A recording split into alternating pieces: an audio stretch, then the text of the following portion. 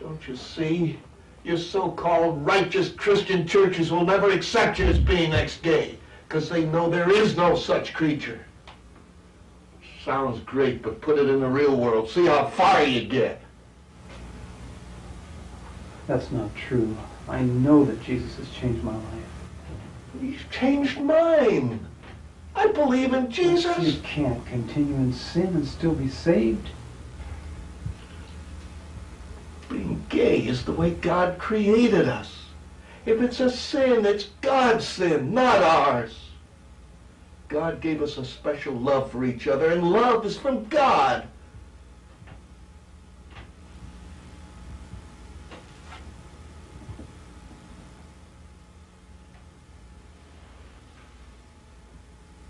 You're telling me you have no more love for me. Maybe you'd better just ask yourself if this isn't just a good way to break off the relationship. That way you can condemn me and feel right about it yourself.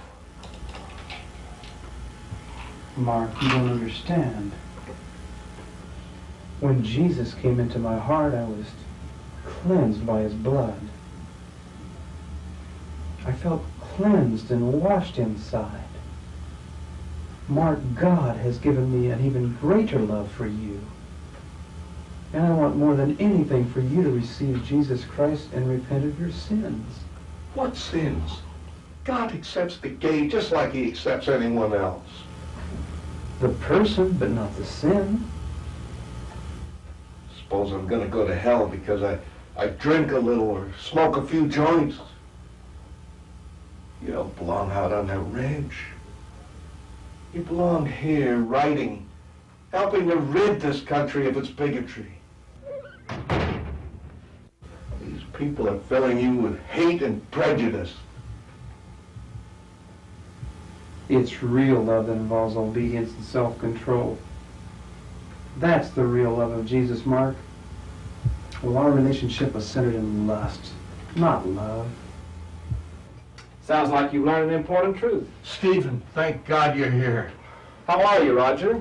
We've been very concerned about you. He's had some heavy indoctrination that's turned him against us, Stephen. I sensed there was something wrong. You didn't follow through on the platform for the convention. Well, but these things happen. Roger, I want you to know I'm here as your friend. I bear no resentment. I want to help you any way I can. Jesus Christ has changed my life. He's condemning me and our relationship as a being of the devil. And maybe it was. Any relationship that's not centered in genuine love is wrong, be it heterosexual or homosexual. The Lord may have convinced Roger he didn't really have a love for you. In that case, it would be wrong, and would cause him to feel guilty. No, that's not true. I believe that what your church is teaching is deceiving a lot of people and keeping them from the truth. Did these people tell you that you were no longer gay? No, the power of God set me free. Well, I know when the Holy Spirit filled my life, I was free. What's happened to you has happened to a lot of people. You'd be surprised if you knew how many in my congregation have gone through a similar experience. Sooner or later, they realize they can't change God's creation. Can you honestly tell me that since you've been gone, you've had not one desire for Mark or any other man? Can you tell me all the old emotions are gone?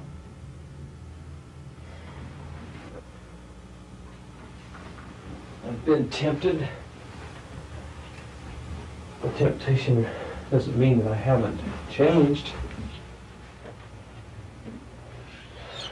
Do you really think you can change, Roger? What happens in a month, maybe a year from now when you're married? What do you tell your wife? How do you tell your children they're just a part of the cover-up? Oh, you can lead a heterosexual life if you want to bad enough. But you'll always be gay, Roger. You'd be surprised how many people in the congregation suffer needless guilt because of this kind of dogma. God loves us as we are, Roger. Stephen has been doing a beautiful job. And as you know, the church is already too small to handle all the people that need love and affection. While you were away, through Stephen's efforts and others, the city has given a large financial grant to help meet the needs of the gays in Hollywood. Roger helped us in writing the proposal. Right, I forgot about that. We're being opposed, but to the mass media and the churches, we're overcoming. Don't desert us now. As Mark mentioned, our church is too small, but we know the Lord is blessing us. This is Roger's friend, Tommie. Anthony.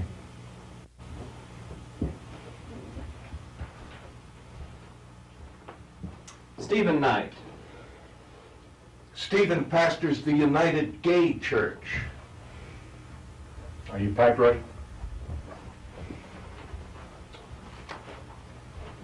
Are you with a church? I'm with a discipleship ministry near Santa Barbara. Isn't it beautiful to see the things the Lord Jesus is doing in the world today? I had a bad heroin problem before Jesus came into my life. How long ago was that? It's about 3 years now, praise the Lord. The Lord's able to do great things. I suppose Roger has shared with you already about his new life. Well, I think it's unfortunate that you and so many others like you condemn something you know so little about.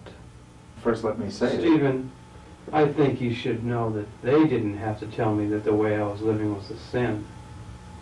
I already knew it in my heart. I just want to say that everything anybody needs to know about sin is right here in the Bible, whether it be in the form of adultery, homosexuality, sex outside of marriage, or whatever. Jesus didn't say anything against being gay. Mark, if you believe that the Holy Spirit inspired the Bible, you have to accept that homosexual acts are widely condemned throughout Scripture, and by Jesus Christ, who is God. Jesus really loves you, Mark. You must remember, Mark, we're to be loving and not condemning, like those who persecute us. Don't you recognize sin? If you were born gay, you're supposed to be gay. If you're born with a tendency to sin, regardless of what the sin is, that does not make it right. I'm single and I battle the temptation of the flesh, but through Jesus Christ I have victory.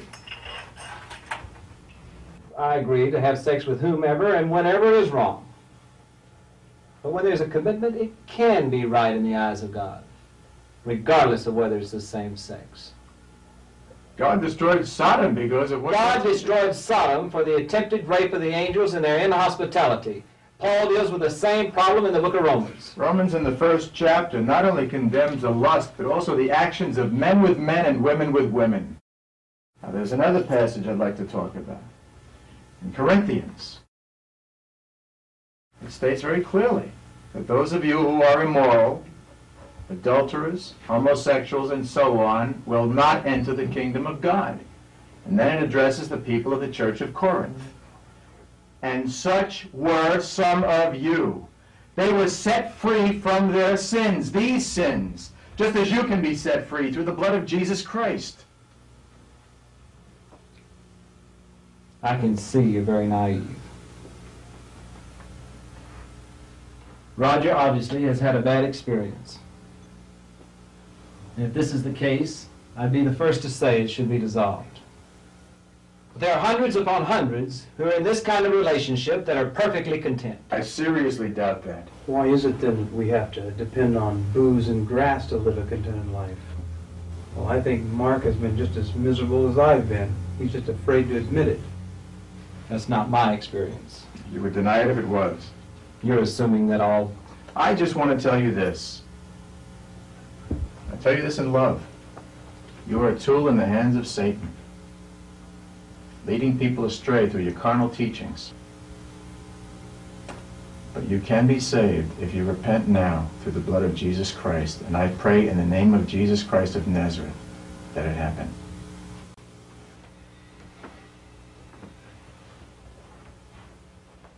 That very line of thinking is what has the world in the miserable state it is today. No, it's not. It's sin. I'm not as naive as you may think I am, sir. I was heavy into drugs for years. My kid brother died of an overdose of drugs. I've seen the tragedy of it. And I've seen the tragedy of telling people that living a gay life is cool.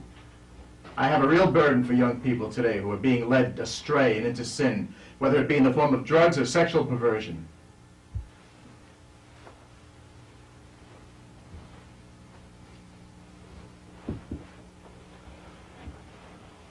Roger, we love you. Your friend here is very condemning of us. That in itself should tell you where you belong.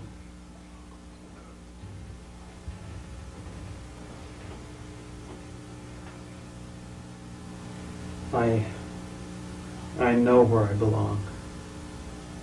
And I know to whom I belong. Anthony, would you help me to get my things, please? Sure.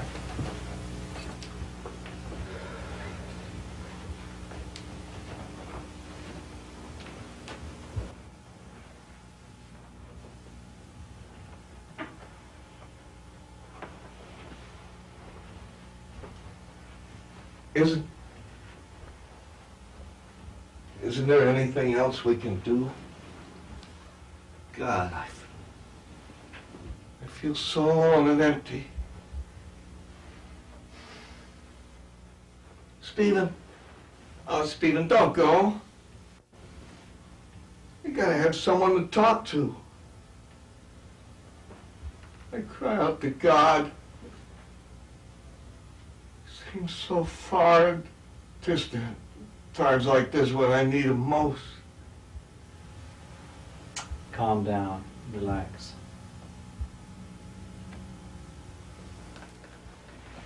I'll fix you a drink, then I'll pray with you. We've got to look beyond our problems, our present circumstances. Try to focus your eyes on a bigger vision, the part that God wants you to play, fulfilling that vision. We've made tremendous strides in the last few years. We've had a lot of opposition, more and more business leaders, entertainers, key ministers speaking out on gay rights, more films, television shows are dealing with gay relationships so that it's being accepted by a larger segment of our society. Barriers of guilt, sexual hang-ups are going down so that the youth of our nation may be free.